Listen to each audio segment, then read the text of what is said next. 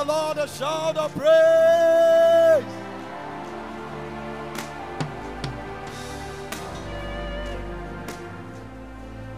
Somebody shout glory.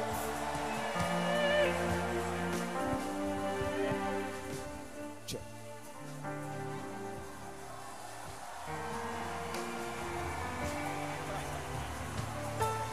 Hallelujah. Hallelujah. Are you expectant tonight?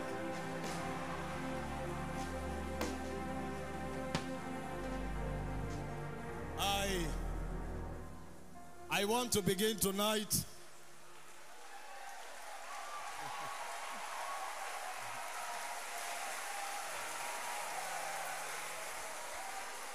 hallelujah. I want to begin tonight by honoring and celebrating the lion dwelling in this den. A father and a patriarch of faith. We are privileged to share this generation with him. We are privileged to hear his voice. We are privileged to see him and to attend his meetings. And most importantly, to stand on platforms that he raised for our Lord Jesus Christ. Please, let's celebrate one of the finest patriarchs of the faith, our own dear father, Pastor E.A. Adeboye.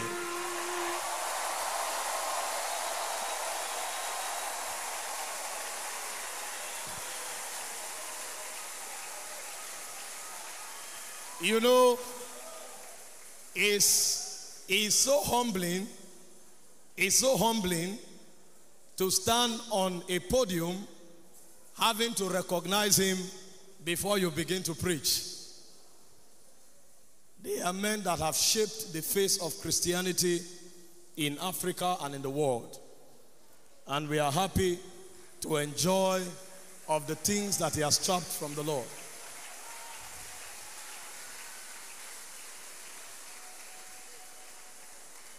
I want to salute the leadership of the RCCG youth nationwide,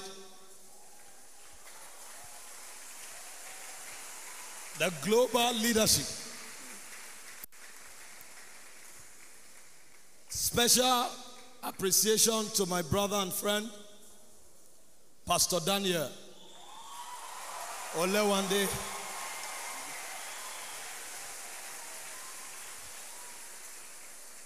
Such a tall platform for Jesus, and it's a great honor to be here tonight. Tonight, I have just a short time to bring you a charge.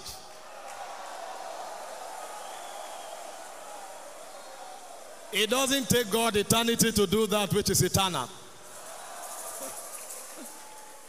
A moment in God's presence can be more significant than a lifetime. I pray that we'll be discerning tonight. One of the fathers would also come after me, so there's no point to... I just want to stir the waters.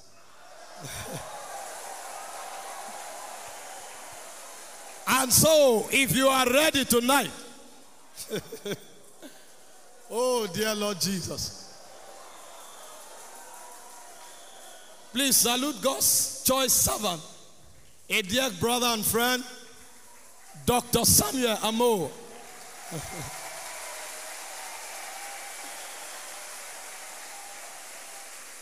I'm sure you have been drinking of the waters from his fountain. He's a man of great wisdom, man of power and the presence. I came with my friend, Apostle Bayo Akintade.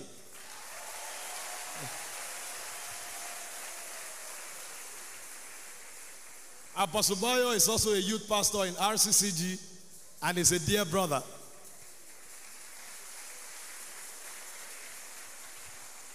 I also came with my brother, Apostle Elijah Olopade.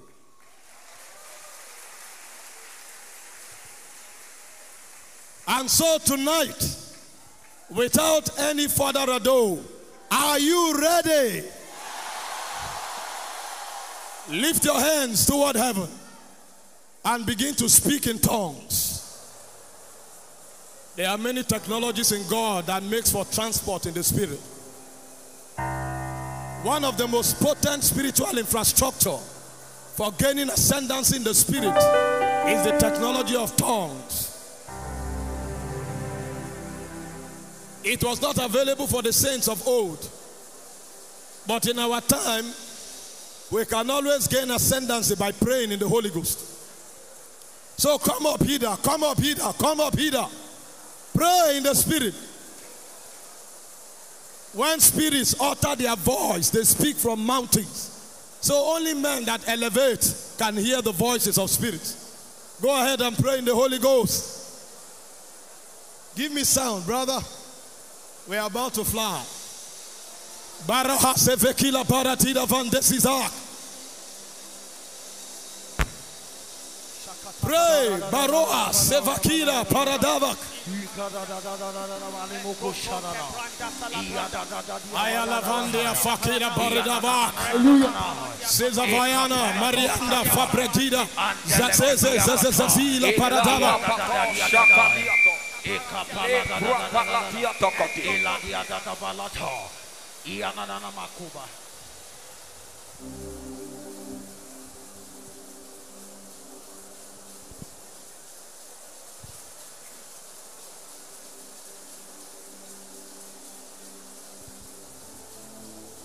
Maravahila Fariva Dadia Zazazavela Kira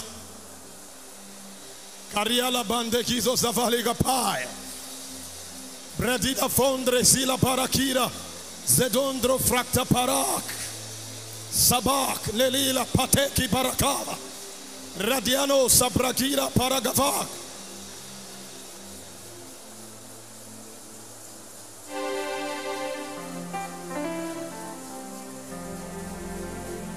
So you reign, you ancient Zion's king, Kadosh, Kadosh,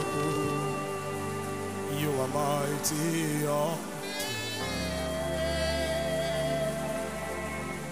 you reign, you ancient Zion's king, Kadosh.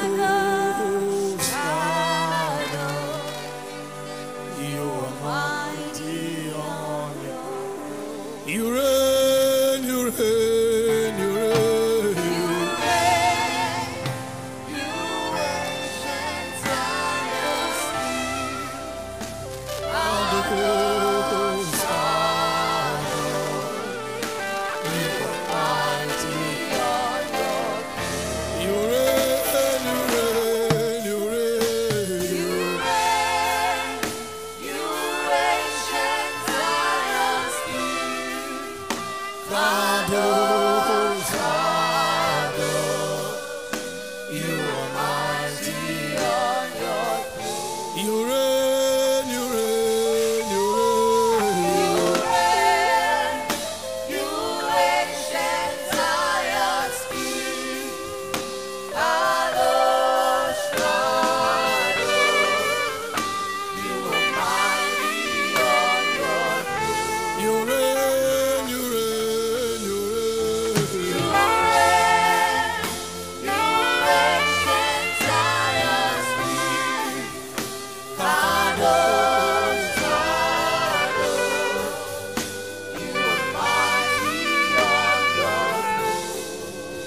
And so, precious Father, tonight again we ask that you pour upon us of your Spirit. We ask that you grant us access into the depths of wisdom. Bring us into the plains of the dwellings of light.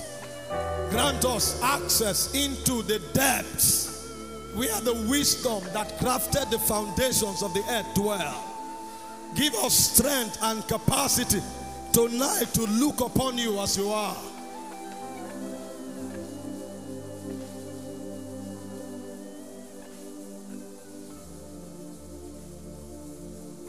You know,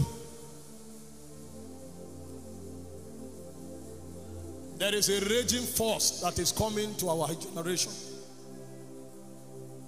There's a movement orchestrated from darkness to thwart the operation of God in the souls of men. There is a subtle seduction from the bellies of Hades designed to seduce you from a walk with the Spirit of God until the heaven and the civilizations of Zion become alien to you. Even the word of God will no longer make meaning, because you are not aware that there's a wisdom that is orchestrated from darkness and is designed to seduce you until you depart from Elohim. The reason we gather in conferences like this is to sound the alarm. Is to sound the alarm. This is not a discipleship platform. This is a ground to sound the alarm that the warriors of Zion will wake up and they will stand in their places in the Spirit. The reason we come is to trouble the waters of the Spirit, so that men will align with the patterns that the ancestors and the patriarchs of faith have established, and we will take their mantles and continue their race. There is darkness coming, but many are not aware. Can you ask the Lord tonight, I'm available? I didn't come to establish doctrine. I came to blow a trumpet. You reign, you reign, you reign.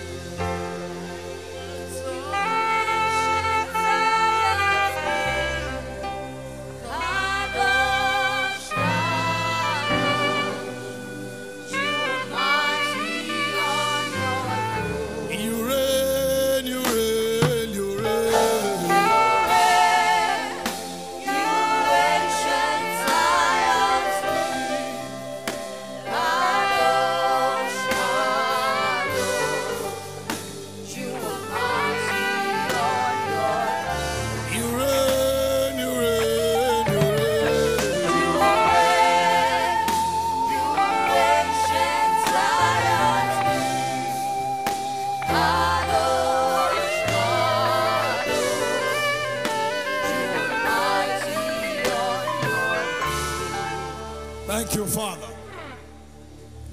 In Jesus' precious name. If you have seats, you can be seated for a second.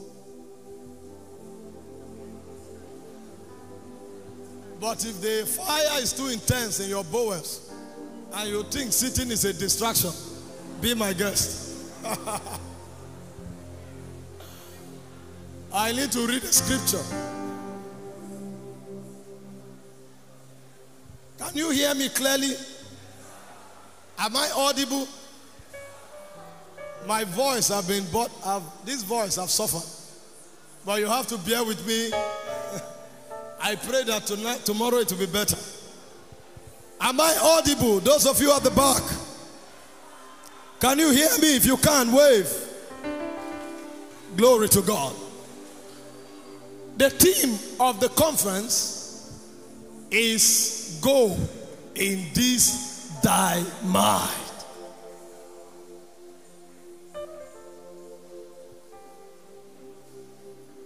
And I need to read maybe 2 scriptures and explain a few things before we begin to ascend.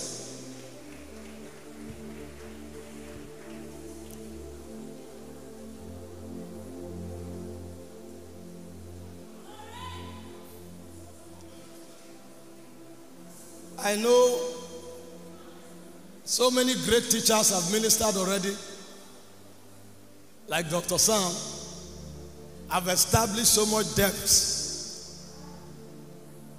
I just want to add 2 things, and then we'll pray for a while before I step aside for a more senior minister for tonight. In Judges chapter 6, which obviously is our anchor scripture, from verse 7, is here, and it came to pass when the children of Israel cried unto the Lord because of the Midianites, The word Midian is the word strife. There was an agitation. There was a force that threatened the existence of Israel at the time.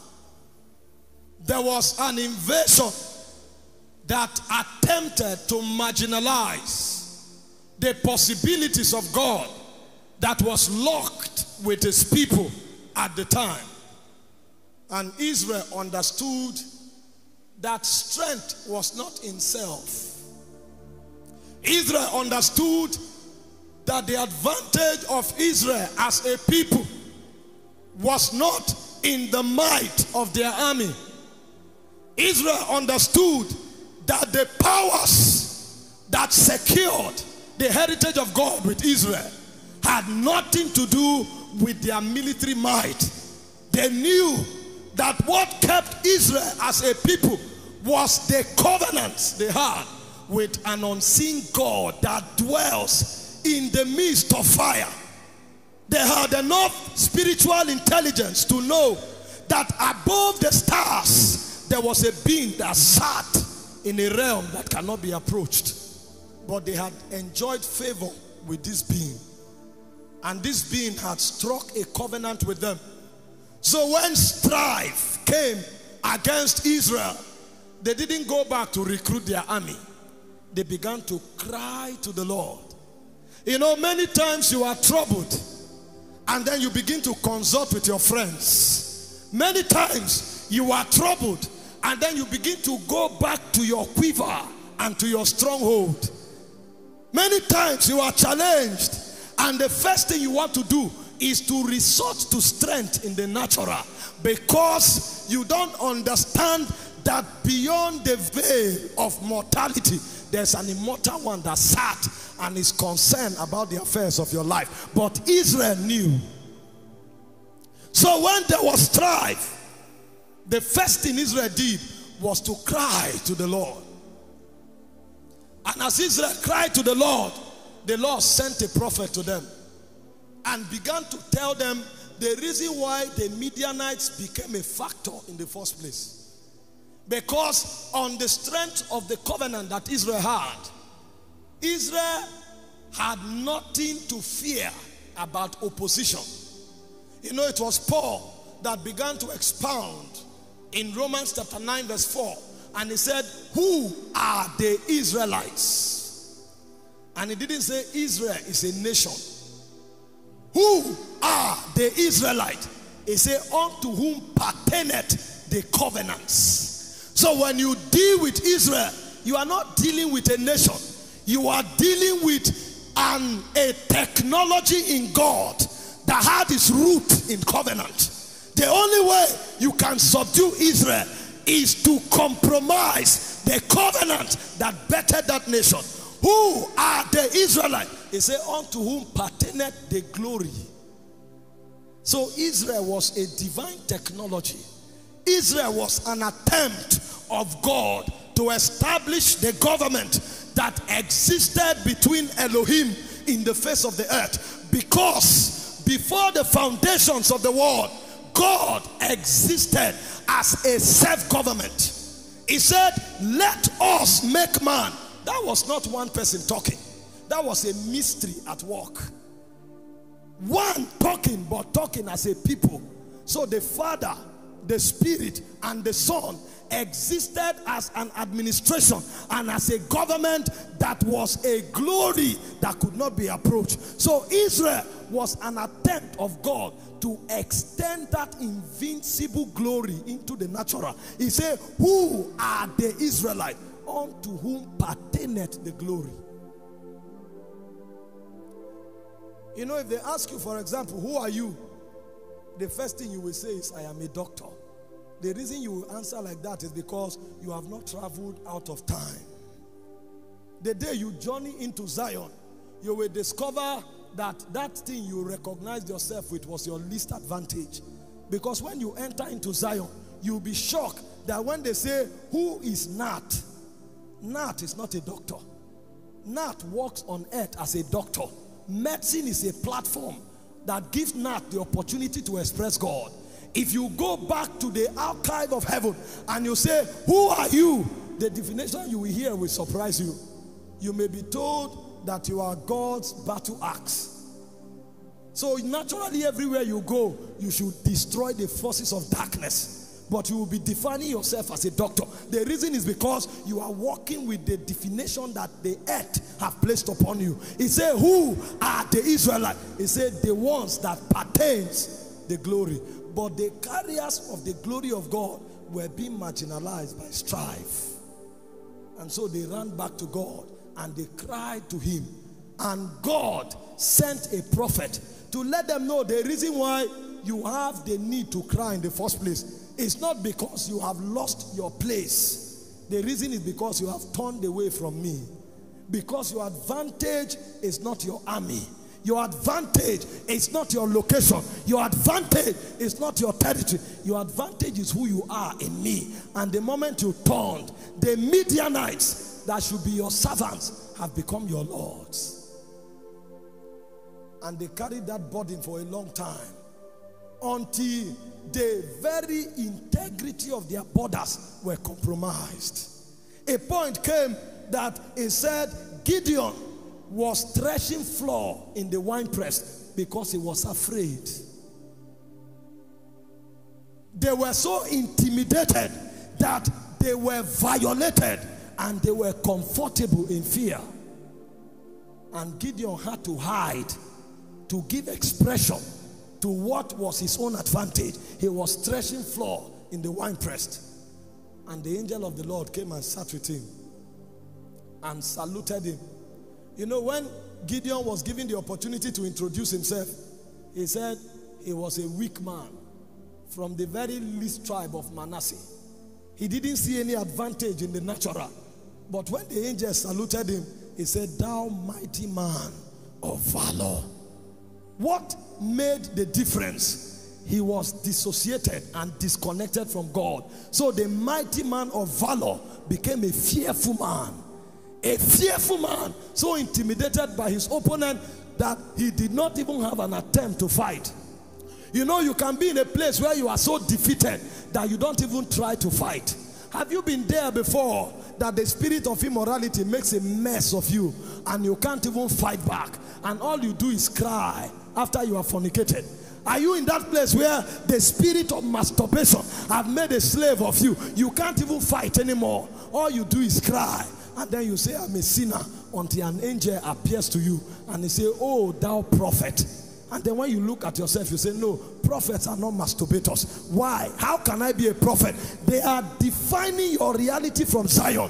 You have become what earth says you are. That was the state of Israel. He said, thou mighty man of valor. And the guy said, no, I can't be a mighty man of valor. The stories we heard God did with our fathers, how come we can't see them anymore? And he said, have I not told you, I will be with you? He said, go in this thy might. But you see, if the guy left that way, he will still be defeated. So when we say go in this thy might, it's not to come and motivate people so that they will go out and say, I'm going in this my might. That's not the idea. Because when he told him, go in this thy might, he didn't stand up and leave. He introduced him into a protocol. A protocol that activates the might that was in him. Because the might that the man had was not muscles. The might that the man carried was the dimension of God that he was destined to give expression to. When he said, go in this thy might, the might he's referring to is the dimension of Christ that you are supposed to reveal to your world. But you can't just jump out and begin to manifest it.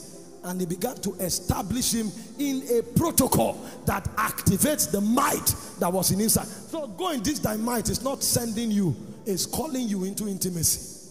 When he said go in this thy might, he's not saying go and manifest. He's actually summoning you into intimacy, because there is a lexicon, there is a syllabus of truth that you must be introduced with. And the first thing he did was that he brought him an awareness. The first protocol of going in this thy might is an awareness. And the awareness he gave him was that I am with you. So for the first time, the guy will not be conscious of the armies of the Midianites. For the first time, the guy will be conscious of the armies of God. I am with you. The reason many men are defeated is because they don't know what is with them. Elisha was crying because he thought they were defeated. Meanwhile, Elisha's servant Gehazi was crying because he thought they were defeated. But Elijah was comfortable. And when he met him, he said, are you not aware that the armies are about to destroy us? The reason Elisha was not afraid is not because he's bold. It's because he was aware what was around him. And the guy was so troubled until Elisha had to tell God, please open his eyes, let him see. And when his eyes opened, he looked and he saw chariots of fire surrounding them.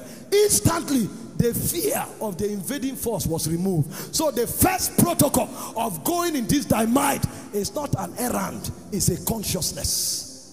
This is why we are praying. We are praying that by all means the heavens will open and you will see your dimension. The first day you see your dimension, you will become afraid of yourself. It said you were fearfully and wonderfully made. The question you should ask yourself is, who was afraid? Because when you were created, nobody was there. You were in a studio of eternity. He said, before you were formed in your mother's womb, I knew you. So the one who was there when you were made was Yahweh himself. So the one that was afraid was Yahweh. You were fearfully and wonderfully made, but you have not seen that dimension. That's why you fear.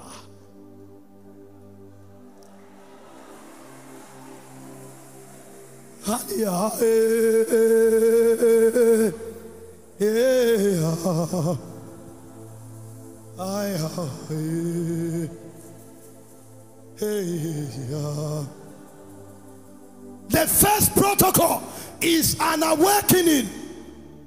If I asked you after this conference, who are you? If you still define yourself as a lawyer, it means you didn't come for this conference. Because this conference is not in this hall.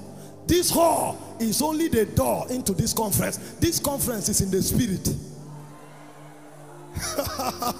If you think you are in this auditorium, then you didn't participate in the conference. The conference is not in a building.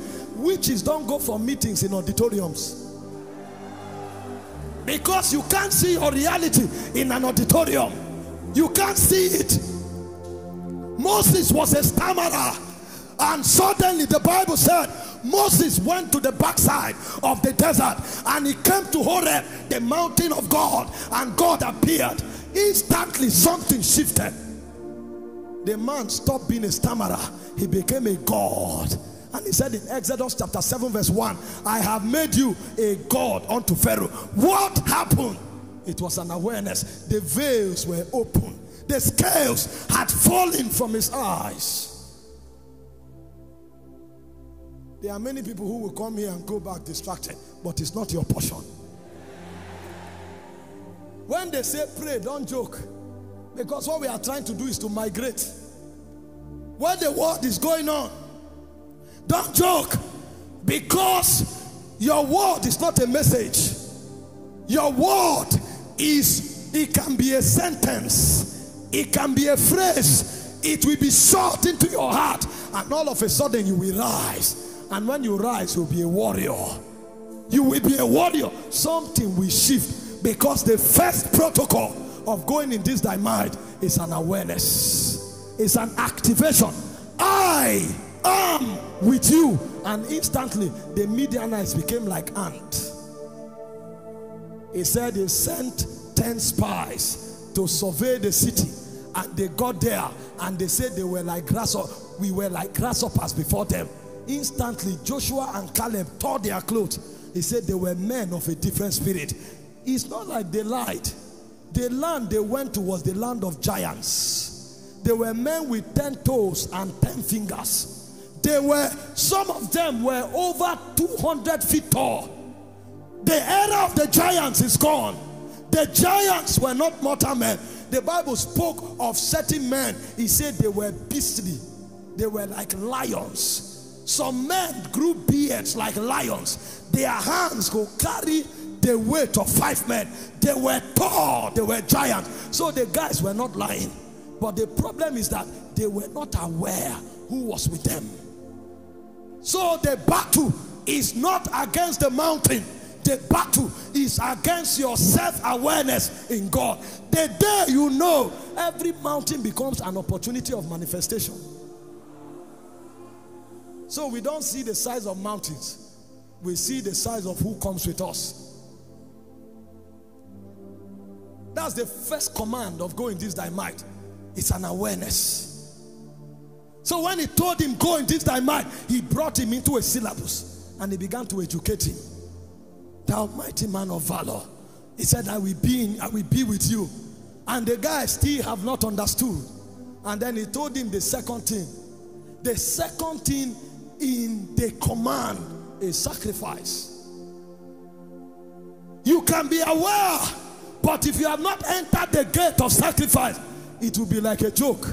The moment you leave the conference, the energy will leave you. So the way to interact with what comes down is by the verdict of sacrifice. And the first thing that happened was that the guy raised an altar before the angel and he stretched his hand and the stone licked up the sacrifice with fire. And he didn't stop there. That night he said to him, go and pull down the altar of Baal and raise another altar unto the Lord. You can never go in this thy might if you leave this conference with that same relationship that violates you.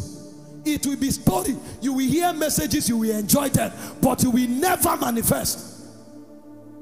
Because when that awareness comes, the second thing that happens is that a demand of sacrifice is placed on you.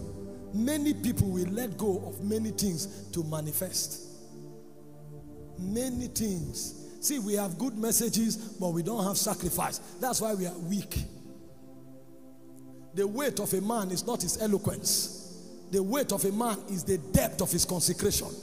The weight of a man is the depth of his sacrifice. The stature of a man in the spirit is predicated upon what he can let go. When he wanted to raise Abraham, he said, go and sacrifice thy only son, the son that you love. I want to make you a friend of God now. But a friend of God must let go of everything. You don't become a friend of God by chance. You become a friend of God by sacrifice. And the guy carried his son. In Genesis 22 verse 5, he said, I am going up to worship. And he tied his son on the altar. And God spake. He said, now I know. What do you mean now I know? Are you not the omniscient God? There are many things God don't know until you begin to sacrifice. Because what makes God know is not in his knowing ability. It is in your sacrificial ability. There's a way men teach God.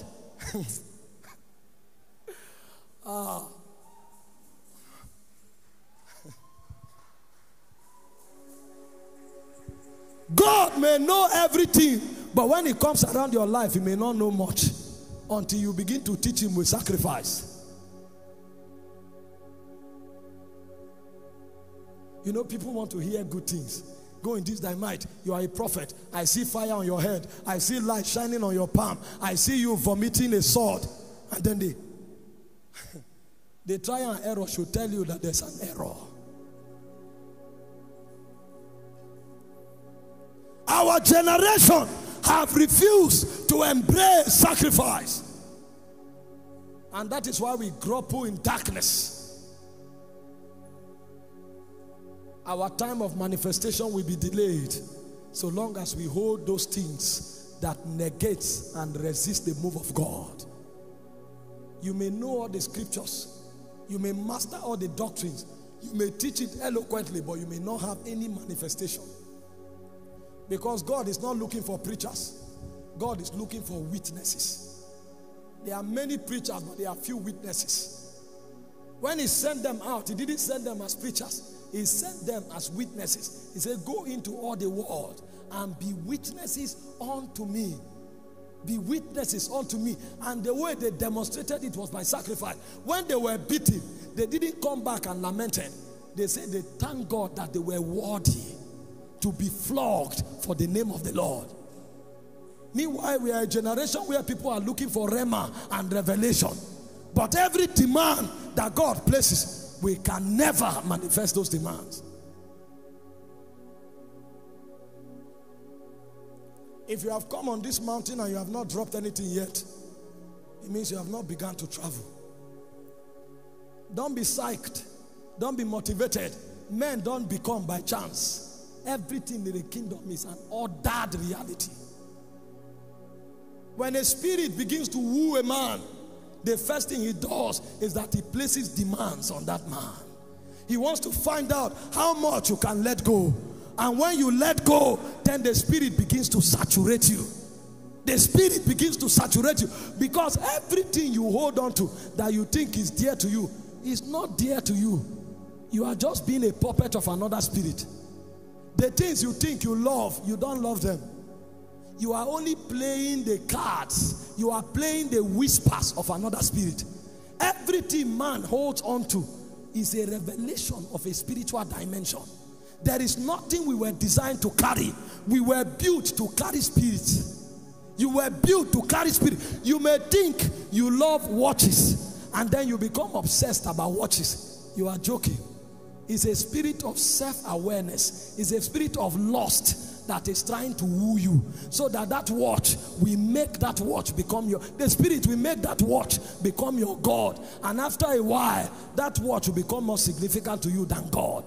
The day God woos you, you will discover that watch is only needed to keep track with time. Watch will no longer add value to you. Because what that spirit wants you to understand is that your value is in the watch. And the moment you think your value is in the watch, you depart from God. But what God wants to tell you is that your value is in Him. So everything you use it because it's necessary, not because it adds value to you. That's why when they ask you, who are you? You may say, I am the servant of God. And it's enough. He said, woe unto the city, whom princes eat in the morning, and the nobles eat for pleasure and not for strength. He said, but blessed is the city whom nobles eat for strength and not for pleasure. So a point will come where even the food you eat is to energize you to do the work of God. That's when you have broken the powers of lust, because the key for destroying lust is sacrifice. And every time a spirit wants to destroy lust in your life, it begins to place demand. So the second protocol that he taught Gideon was the protocol of sacrifice. Raise an altar. Raise an altar. Raise an altar. And listen, altars in our dispensation is not a block. Altars in our dispensations are deliberate commitments that we make to God upon His demand. Give me some. You want to see a strong man? It's the altars that are littered around his life that reveals his strength. Strong men don't walk around with big muscles. Strong men walk about with altars. They carry those covenants as scars all over their body. He said in Genesis chapter 12 verse 7 that the moment Abraham came to the promised land, he raised an altar unto the Lord. In Genesis chapter 13 verse 18, the moment Abraham entered Mamre, he raised an altar unto the Lord. He littered everywhere with altars until even the child that he trusted God for over 75 years. God met Abraham at the age of 25. Abraham moved at the age of 75. And he trusted God until he was 100. Even that child became a burnt offering. And then you say, Abraham's blessings are mine. The way you enter into Abraham's blessing is to accept Abraham's sacrifice. That's what going this thy might means. It's not psychology. It will place so much demand on you until you will be lost in God. And when you are lost in God, every time they attempt to find you, God manifests. Every time you talk, they want to hear what you have to say. God manifests. You stretch your hand, God manifests, because you have been lost. Everything that is dear to you, He has demanded it from you. You are ready to go in this thy might, because that might is not your might, it's the might of God. This is the Christianity that the fathers practiced. That's why they have results we don't have. We have all the revelations, but we have no results. Most times they come for meeting, they say you are blessed, and the meeting is over. And when you leave, you'll be shocked that truly you are blessed. But we come and open 15 scriptures about blessing, and we explain it in Greek and Hebrew. Yet you go, you are not blessed. It's the weight of their sacrifice. I was sharing with my brother yesterday, and he told me that every night that Papa is on this ground, he's walking from 12:30 to 4:30. I said, what? That sacrifice is superior to every sermon he has preached. Because anywhere he goes, before he talks, God appears. We don't have sacrifices. We don't have scars. We don't have commitments. We only have wars and lingo. Go in this thy might. The first is an awareness. The second is sacrifice. And the third is trust. Trust. In Judges chapter 7 from verse 1, he told him, whisper into their ears and tell them, if any man is fearful, let him go back. And I was amazed. 22,000 people went back. Because even when God said, I am with you, his confidence was still the might of Israel. He gathered 32,000 soldiers, and God said, tell them, any man who is afraid should go back. 22,000 went back. That was when the guy knew that he was in trouble. And God still looked at him and said, I don't want to win with this crowd, so that you don't try to take the glory. Take them to the river. The one that drinks and laughs like a dog. Take note of them. And only 300 men were ready out of 32,000. And when he carried 300 men, he knew that if God doesn't help him, he's finished. If you have not come to that point, you have not begun the journey. You will still go somewhere and you want to do something that you trust apart from God. So God will strip you of everything that forms your confidence. That's the point you get to. And then you have nothing but God. Only 300 men. Something you had 32,000 men and you didn't know it was enough. You were still hoping some men will join. Now you are left with 300. And God said, now you are ready. So what does it mean to be ready? When the Spirit says you are ready, the indices are different. When the Spirit says a man is ready, it's not because the horse is ready for battle. When the Spirit says a man is ready, it means that man is ready to trust him. The man can now trust him, so the Spirit can manifest through him. Now you are ready. And the guy, he was helpless. But his helplessness became a channel that God will enter. Because every time he was self-confident, God had no room. Until he got to a point where he became selfless, helpless. And God said, now you are ready. Because now you have more than enough room for me. I can break into your life even when you are sleeping. You know, when a man is full of himself, it will be difficult for his spirit to get his attention. But when a man becomes helpless, even when he's sleeping, he's hoping that God will whisper. And even around 1 a.m., if God taps him, he will wake up. The day you have plenty, prayer becomes hard. The day you have a need, prayer becomes an asset. It's a sign that there is nothing else to anchor your confidence on. Then you are ready. The third protocol is the protocol of trust. And you don't get into trust by studying. You get into trust by becoming helpless before the Lord. The reason many people cannot go before God is because they have something else they trust. Have you there before when you are looking for school fees and then you thought your uncle will give you? You now say, Father, I trust you for school fees. Meanwhile, while you are praying, is the phone call you will make to your uncle you are hoping. It's when you make that phone call and your uncle tells you, I don't have money. That time when you come back, you will not say, Father, thank you. You will go and lock the door and kneel down. Because if God doesn't come through, you are doomed.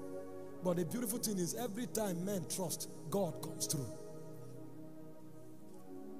These are the truths that are not taught our generation. We are not taught. We do a lot of gimmicks to save face. But if we will do what the fathers did, then we must follow the rigid protocol that they followed. He said, go in this thy might. If I ask you now, what is your might? What is your strength? You will be shocked that you will call many things before you remember God. If I ask some people, what is your strength? He will say, my father is the brother to the vice president. You can't do business in deep waters. Because he said, woe unto the man that puts his trust in the arm of flesh. He has judged it that it will fail. What is your strength? I graduated with first class. That does not negate hard work in any way, but that is a platform. What is your strength? I'm a lawyer. Wait until the Midianites come.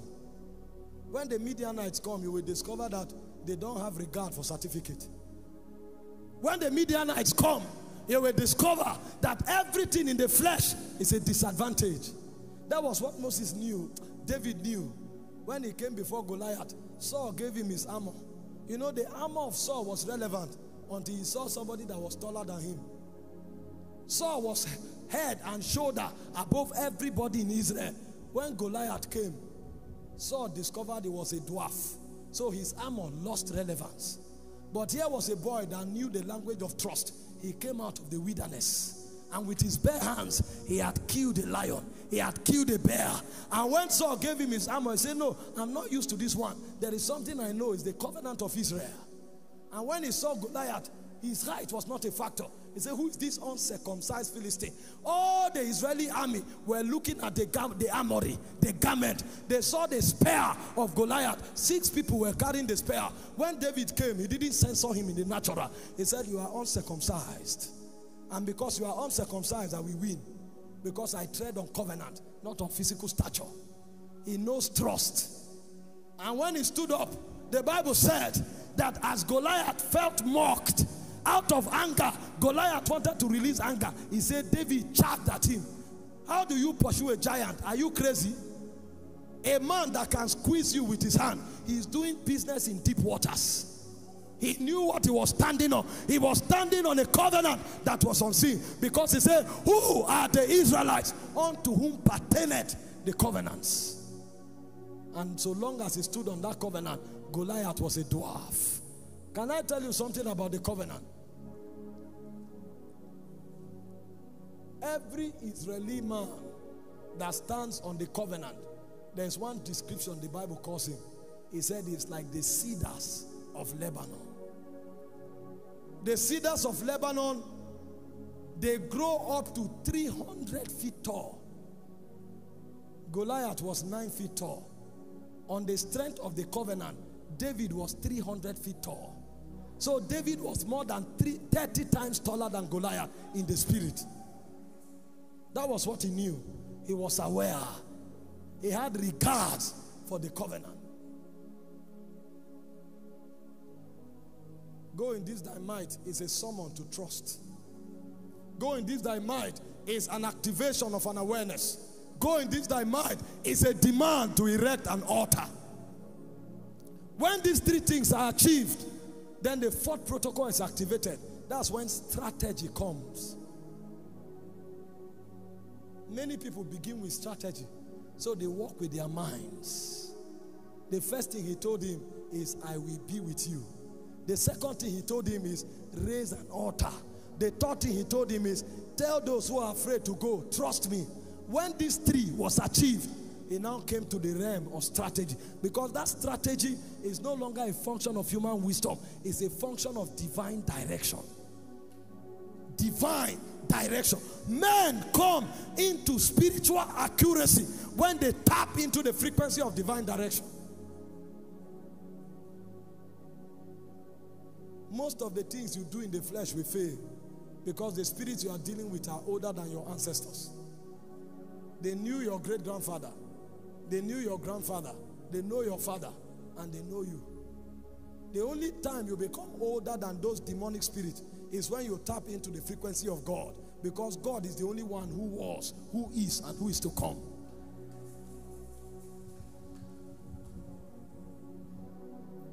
Spirit-inspired strategies. And when he entered into that realm, there was no way he could be defeated.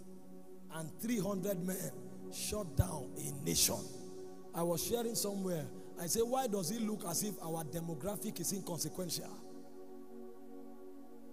If 30 madmen come into this camp, there will be crisis.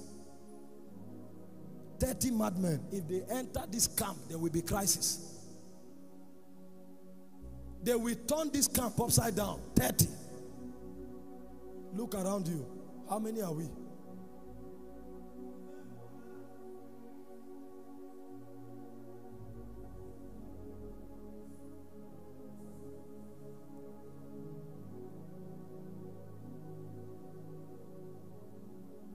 Ask yourself, how many things have I done by express divine instructions? The reason you divine instruction is scarce is because you have violated the first 3 protocols. You have violated them. Your trust is in other things. You have no altars around your life, and you are not aware that God is with you. When these 3 strategies are in place, when problem comes, it's not a challenge.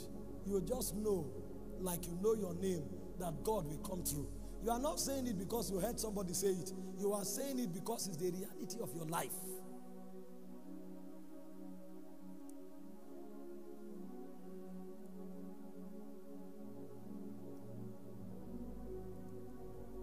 It's when this 4th strategy is engaged that manifestation becomes a byproduct. Manifestation is not what we struggle with. It is actually the proof that we are witnesses. Because what we call manifestation is God coming on the scene to validate what you are doing. Manifestation is not an expression of the abilities of God necessarily. The abilities of God are manifest even in creation. God is not obscured. God is visibly manifested even in creation. The rocks bear the testimonies of God. The trees bear the testimonies of God. The hanging sky is a testimony of God. When God manifests through you, it's a validation of what He's doing through your life. It's a testimony that you are His witness. But when we begin to struggle with manifestation, it's because the first 4 protocols are not in place. Let me share with you a few people that kept this demand, and you will see what they did. There were men in scripture that every time they wanted to prove the existence of God, they asked men to find out what is the most impossible thing that you know. That's where we want to start from. You know, if you have not journeyed deep, when you come for a meeting, you are looking for what looks like we walk, and then you start from where it's soft, so that by all means you are not embarrassed. It's not the men that have kept this protocol. When they show up, they find out where is the hardest part of the job. That's where we want to start from. Because the moment they crack it, every other thing opens. I will show you this man in scripture. The Bible spoke of Samuel. Israel fought against Samuel when he told them God was their king. They thought Samuel wanted to create a name for himself. And he said, you have not sinned against me. You have sinned against God. And he said, hope this is dry season. Does rain fall in dry season? All of them brought testimony that no, rain doesn't fall. And he said, today. He didn't check the weather condition. He said, today, God will thunder from heaven. And instantly, it began to rain. By what powers? Is it because it's Samuel? No. He has gone in this dynamite. Men who go in this dynamite, their job description is to unveil the hidden dimensions of Christ. So when they come, they make impossibilities possible. When they come, the things that mortals have given birth on, that is what they bring to bear to prove that there is a God that hides himself. Moses showed up The princes of Israel wanted to challenge his authority. I don't lead you because I'm a technocrat. You know, there's a form of church leadership where you use manipulation. He said, I don't lead you because I'm a technocrat. I lead you because I am a witness. When I stand with you on earth, my head is in heaven. I'm not playing, I'm not walking with you. I am a God among you. I have journeyed into waters that is forbidden for ordinary men by the strength of my sacrifice. Moses was looking for God for 40 years. He had a burden in Egypt. He left Egypt, and for 40 years he was seeking God until he came to Horeb. Such a man have no ambition. He has died many years ago. And when he showed up, he told them that if the ground does not open its mouth and swallow you, I am not a servant of God. There are days when you don't need preaching. You need to bring the rod of the Spirit to demonstrate God. A generation will not believe. This is how these men kept the heritage of God from one generation to another. We attempt to keep the heritage of God by preaching and by human intelligence. It doesn't work. And the ground opened up and swallowed them. Elijah came against 450 prophets of Baal. And he told them, the God that comes down as fire, he is the true God. They have not seen it before. And then he told them, go and try. And they were trying from morning to evening, and he was making a mockery of them. Why was he not afraid? What did he know? Where has he journeyed to in the spirit? The God that answers by fire, that is the true God. The first question is, why was he not afraid that God, these people may do something? Because when he said it, he was not only occasioning the appearance of God, he locked the heaven from the prophets of Baal. So he was doing two things at the same time. The first thing he was doing is that he shut the manifestation of the prophets of Baal. So they tried. If they don't know that dimension, they won't attempt. They tried from morning to evening. They were cutting themselves with stone, and the guy was laughing. Why was he so sure it will not happen? He walked from a realm. And when they were tired, he came back and he went around the protocol. And he set 12 stones. He raised an altar consistent with the 12 tribes of Israel. Because who are the Israelites? Unto whom pertaineth the covenant. Every time I activate the powers of the covenant, God will show up. Even if he hides in the thickest cloud, he will appear. I know this God. I'm not telling stories. I have journeyed to where he dwells. Hope you know when Job was trying to make a statement that was void of wisdom, he said, who is this that darkens counsel by words without knowledge? He said, declare thou if you have understanding. He said, have you traveled to where light dwell? There's a place where mortal men are brought into illumination. There's a place where men are educated by spirit. And one of those places is where you encounter God and he teaches you the syllables of the spirit. The guy didn't need to shout. He came and he erected an altar. And as he lifted his voice, God came and licked up the water from the altar. There was 100% precision and assurance. Because it was not trial and error. It was life in the spirit. Ministry is not pulpit business. Ministry is life in the spirit. Because the idea of ministry is to bring witness to a God that hides himself. His name is called Jehovah Zephaniah. He's the God that hides himself in the deep darkness. Only men who can travel there can bring him to the light. He said in Exodus chapter 20 verse 21, he said, and God hid himself in the thick darkness. And he said, Moses entered into the darkness where God dwells. It takes sacrifice to journey that far. If you don't know the language of sacrifice, every time you will end the journey, you will abort mission.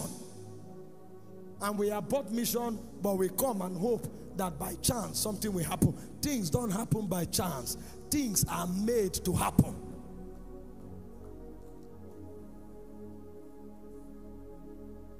say, come up hither.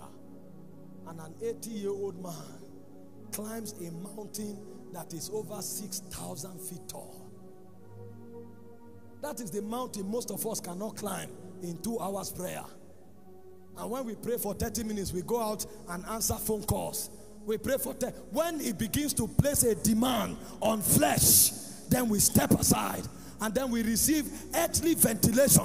And then we come back. So we take 1 step forward. We take 3 steps backward. We take 1 step forward. We take 4 steps backward. Because we can't ascend Sinai. 80-year-old man. Sinai is over 6,000 feet tall. Every time Moses stood upon Sinai, he died. Because there is a height you get to and you can't lift your legs. There's a height you get to. All your feet are blistered. But because you want to see the face of Elohim, you will keep climbing. There are times when you pray, you can't stand anymore, but you keep praying. You keep praying because the God that hides himself must manifest. The reason we can't walk into the rivers of life is because we have negated the ways of the altar. He said, I, John, I was in the isle called Patmos. Patmos means death. The island of my dying. So every minute that man spent in Patmos, he died. Every second in Patmos was a verdict of death. I was in the island of my dying. And suddenly I looked back. I heard a voice. He had migrated from the dwellings of men. Because so long as you are alive, men will keep you here. The way out of this realm is death. I was in that island. And the moment he died, he heard the trumpet. And God said, I am Alpha, Omega. And instantly he turned. That word turn is not to turn around. That word turn is translation. It's a migration from the boundary of flesh into the womb of the spirit. Death had taught him another transport system. And he turned. And when he turned, he didn't look at the Isle of Patmos no more. He said, I saw 7 lampstands. He had moved from the visible into the invincible because he accepted that protocol. This is how men rule.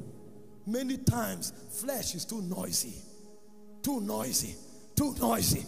So noisy. You didn't pray because you were in the congregation. You prayed because you ascended.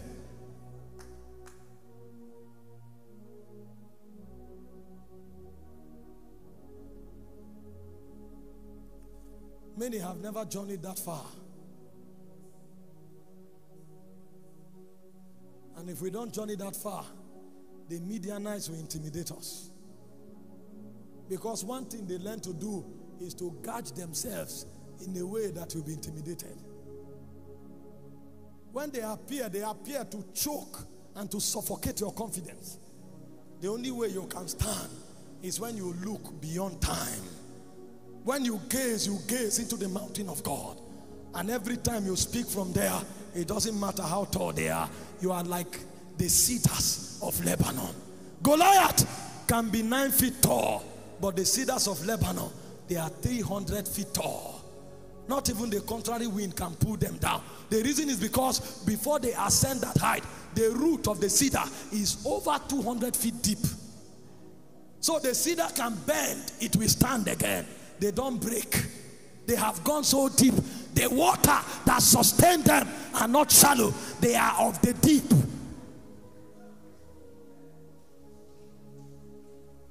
Go in this that might. It's not a cliche. It's a protocol. From an awareness that God is with you. Into a place of altars. And then to a place of trust. And then to a place of divine strategies. Then you enter into manifestation. This is why we come for conferences like this. We spend more time praying. Because it's not a discipleship class. is a place of encounter. And if all you came into is this auditorium, you didn't participate in this conference.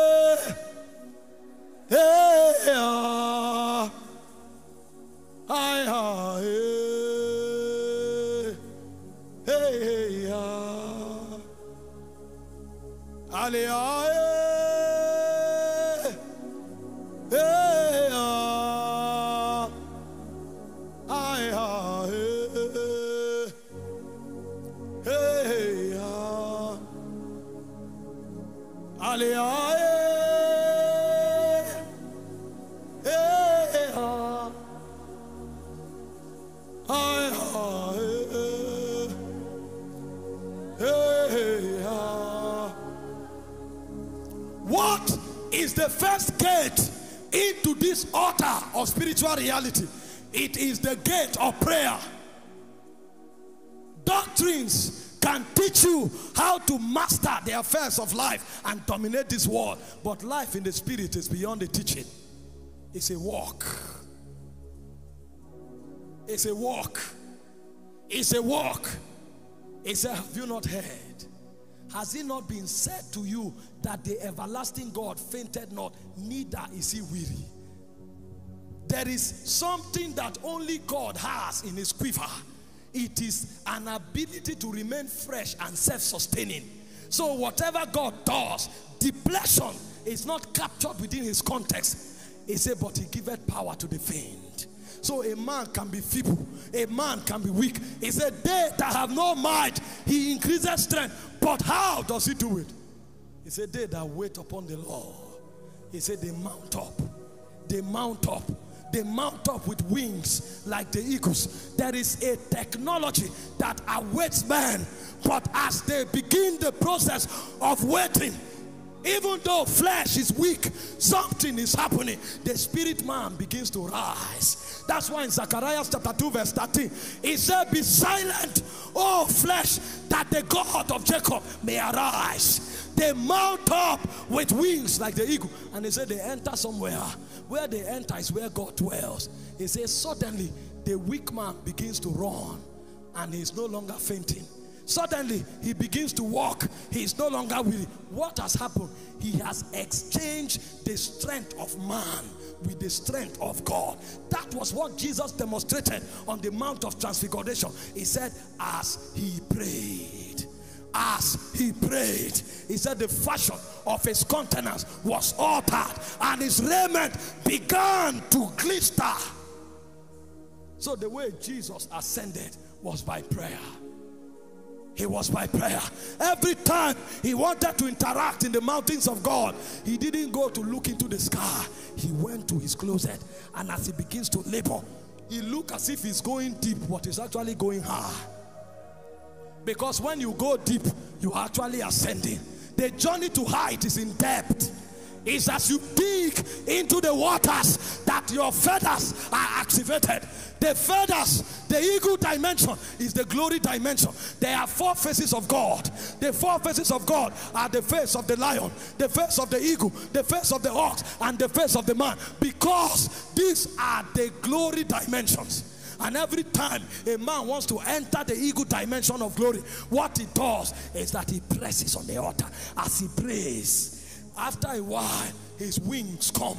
You don't know where they are. They are in Zion. He said in Songs of Solomon chapter 4 verse 4 that upon the ear of Mount Zion are the shields of many warriors. As you begin to pray, a point comes. Sometimes you don't just ascend. What happens is that you connect to the patriarch that is in your spiritual lineage. You may begin to pray, and all of a sudden you will run into Enoch. That's when you will know that men don't die. Righteous men don't die. They translate. And we don't need to leave this body to translate. By prayer, we can translate. I went to Sadhu Savaraj's conference. Before he came out to preach, he strode out and told us that as he was in the room, Isaiah came to him. I said, what do you mean? Which Isaiah are you talking about? Is it the one I read in the Bible? Yes, they didn't die. They translated. And when we pray, we also translate. That was why as Jesus was praying, Moses and Elijah came to him. They don't die. They translate. And when you want to know where your strength is, begin the project of prayer. As you pray, you will be shocked that the same Babalola they told you about, he can just be strolling, and then you see him, you say, sir, what is happening? And then he begins to bring you into depth. This is not psychology. These are secrets that are locked in Zion. That's why God doesn't bother if a man is failing. If a man is failing, he knows what to do.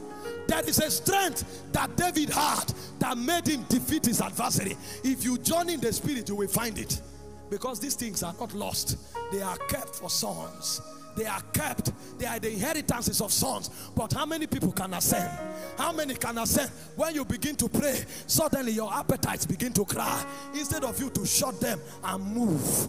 And move. He said as Jesus was praying in Gethsemane, he said his sweat was like the clot of blood. That's what travail is. As you begin to travail, sometimes you die and you stay there because you know there is no road backward. The only road in the kingdom is upward and forward.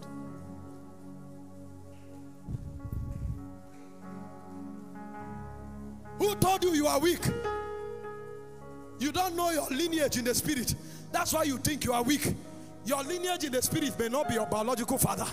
You may come from Kogi State, but when you enter the spirit, you will discover that you are of the same clan with the patriarch Enoch. I know it. You will discover that you are not necessarily from Ibadan. Where you came from is a place in Christ. And there are some men that have translated. And when you begin to journey, you join them. You can travel there and come back. And when you come back, the realm will come with you.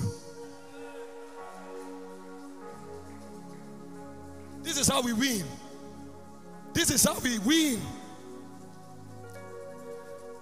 Do you think the patriarchs, they succeeded because they were intelligent? There were spirits whispering to them constantly. I was reading a scripture to them a while ago. Exodus 32 verse 30. Moses told Israel, wait for me. I will go and make an atonement on your behalf. What do you mean? Where are you going to? Are you the only one who can go there? Are you the only one who can go there? When God invited them to come, they ran away because they had idols in their heart. Wait! And Moses went and was negotiating with God. And I heard the most arrogant statement of my life. He said, forgive these people. And in case you don't, God have not spoken. He said, in case you don't, blot my name out of your book of life. What do you mean by that? Who are you talking to? Is it the monarch of Zion you are talking to like that? He has learned something. So Moses knew that in Zion there was a throne for him. So he had audacity to talk. He had audacity. He has journeyed far. He has journeyed. He has journeyed. A point came, God began to tell Israel, even if you call Moses and Samuel to pray, I will not answer. Because these were men that none of their walls fell to the ground. How did they get there? This is what it means to go in this dimension. There is a dimension in Christ that only you can host, but it's not on earth. It's not on earth. Like John, you must hear a voice from Zion. And when that voice comes, you will turn and you will enter into your reality. That's what creation is waiting for. He said the earnest expectation of creation. He waited. He waited. Creation is in travail. It's under the bondage of corruption. But it is waiting for sons. Sons are not grown-up people in the kingdom. Sons are those who have seen him. Because when you see him, you are changed. The way you wear his image is by beholding him. They have traveled and they have looked upon his countenance. Prayer is not something they motivate people. You are only motivated when you don't know that in it is the road to reality.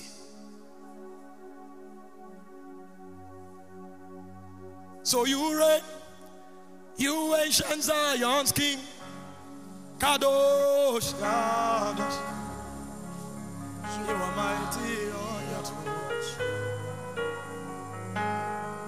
You reign, You reign, you reign, you reign, God. You are mighty on your throne. Elijah studied the chronicles of the prophets and he stumbled on something.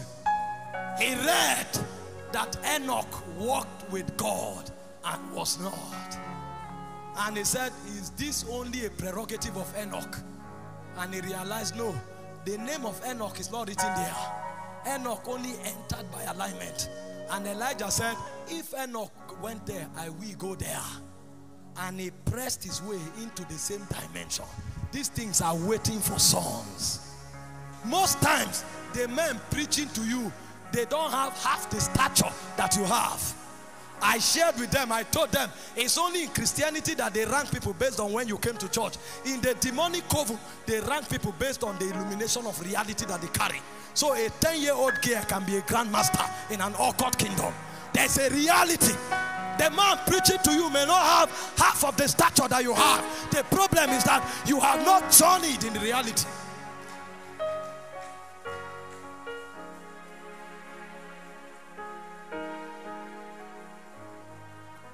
We teach a Christianity without altar. We teach a Christianity without consecration. We teach Christianity without purity. I'm an apostle, I'm popular, but you are a fornicator and you think you are a witness. No, men may clap, but when spirits come, they know the ones that have rank. They know, because they are not looking for preachers, they are looking for witnesses. Witnesses, witnesses. That's why we have no stature territorially.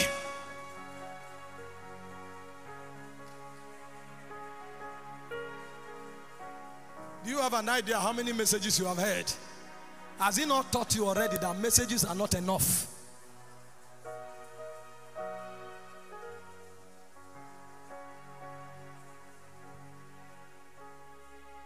Pray in the Holy Ghost for 1 minute.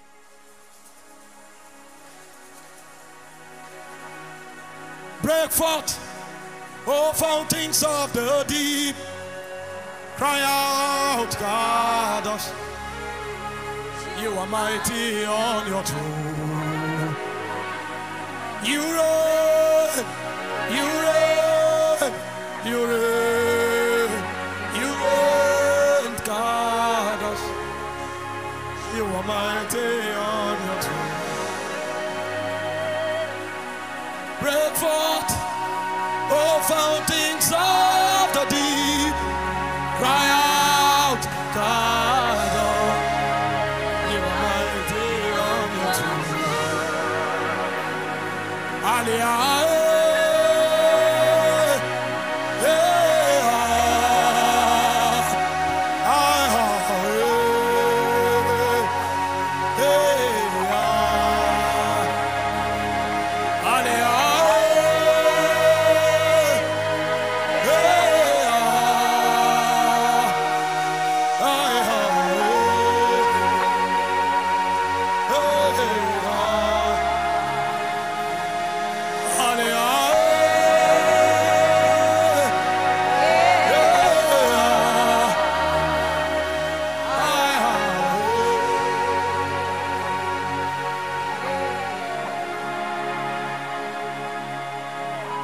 The spirit realm is an endless island.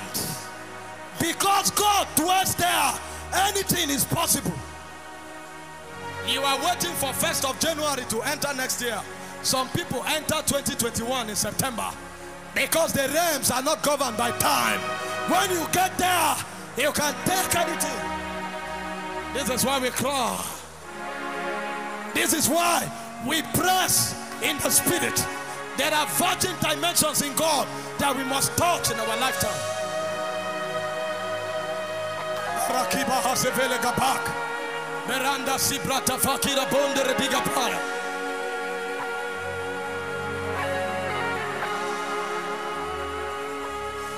Alea.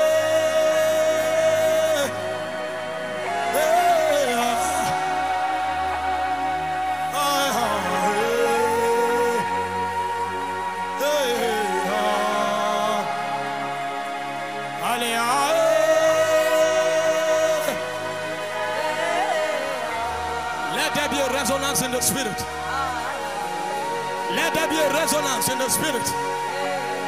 The voice of God is upon many waters. The voice of God, it breaketh the cedars of Lebanon. We resonate with the voice. We resonate with the voice. We resonate with the voice.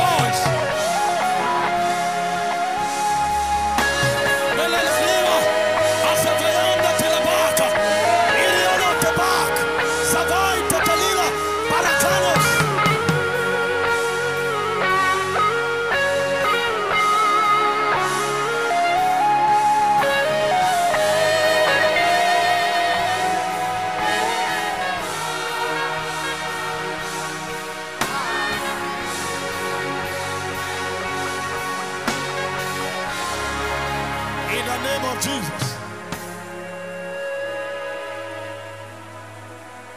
In the name of Jesus. In the name of Jesus. If you can, just be quiet for a second. I told you tonight is just to stir the waters. The senior minister is coming up. It's important to sustain the decorum. But listen, the only limitation you have is the one you place on yourself.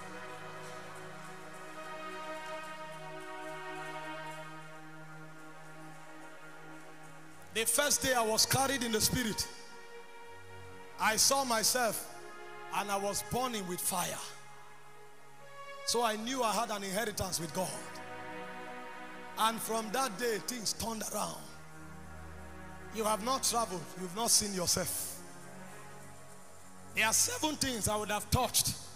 Prayer is just the first, and I didn't even have time to talk about it. But if I were you, I will pray until I hear the whispers of Zion. That's where prayer begins from. When you are translated and you enter into your reality in God.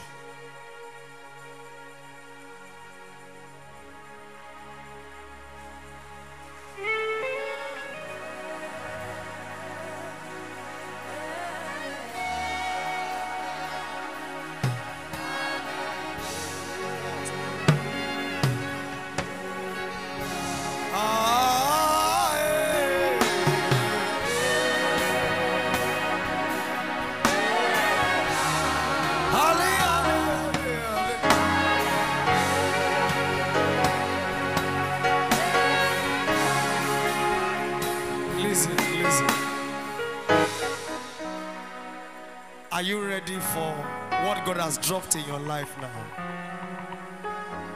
Am I sure that you are ready for what you have received?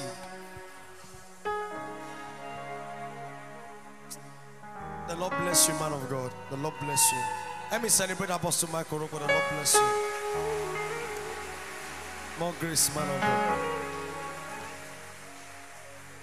Pastor Chintok will be coming now.